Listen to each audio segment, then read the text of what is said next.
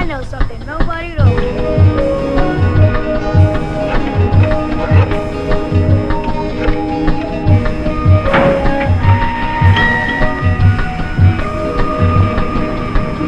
Push them up on platforms, build them up and clap for them. Ego get attached to them. If they're expected to do good on our behalf, warn them about that ticking clock.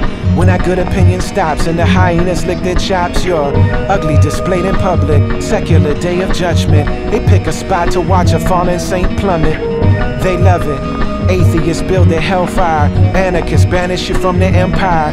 If we get a hint of Twitter power, the question becomes, will we do better with our thumbs than the pigs did with their guns? Or is it digital po-po, 12 2.0, harmers and survivors, narcissists and traumas? Get caught in that cycle and start playing cops and robbers. Regardless of your politics, we're all products of the sickness that we're trying to fix. Till they decide you're the embodiment of all of it. Now no more nuance exists. Post a statement about your disassociation, so the mob won't come this way if we no longer embrace them. But now who holds them and sees them? Is this really about growing and healing, or are we just getting even? The holy broke and the crazy religious. I roll with both and I still don't see no major difference. Listen, it's all just love and service. If not, then what's the purpose?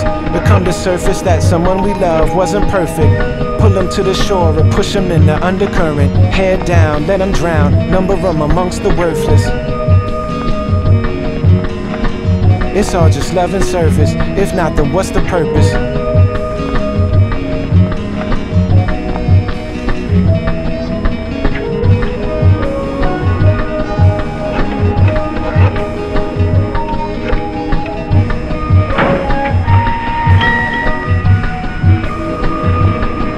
Some say that hurt people. Sometimes hurt people heal people, but the hurt and healing are still people. That's a bar from somebody that I love that hurt me and a bunch of others, but we never made that public. Bust it. Here's to the woke and weary, with all their hope and fury, spoken by a broken poet, torn and teary. If I breathe it so sincerely, am I taking up too much space to propose a theory? I hope y'all hear me. What if all this judgment is a force field to cover up that loving is a no shield ordeal? For real, love is death and nothing less. If you emerge with unblemished flesh, then I'm unimpressed. Promise you're not defective. This is all protective. We build force fields and fences as defense measures. But what's the cost when the love is lost? Whether we mourn them or scorn them, kill or cut them off, they're gone from our ranks. Ask the elders that survived, what's the word in their languages for untribed? It's all just love and service. If not, then what's the purpose? Kindly remind our most beloved justice workers.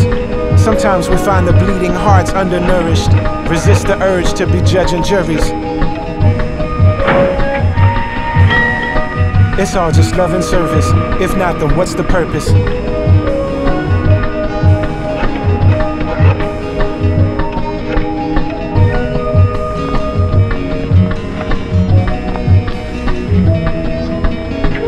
Power and fame, joy, pain, guilt and shame. So easy to be ugly in beauty's name. It's all just love and service. If not, then what's the purpose?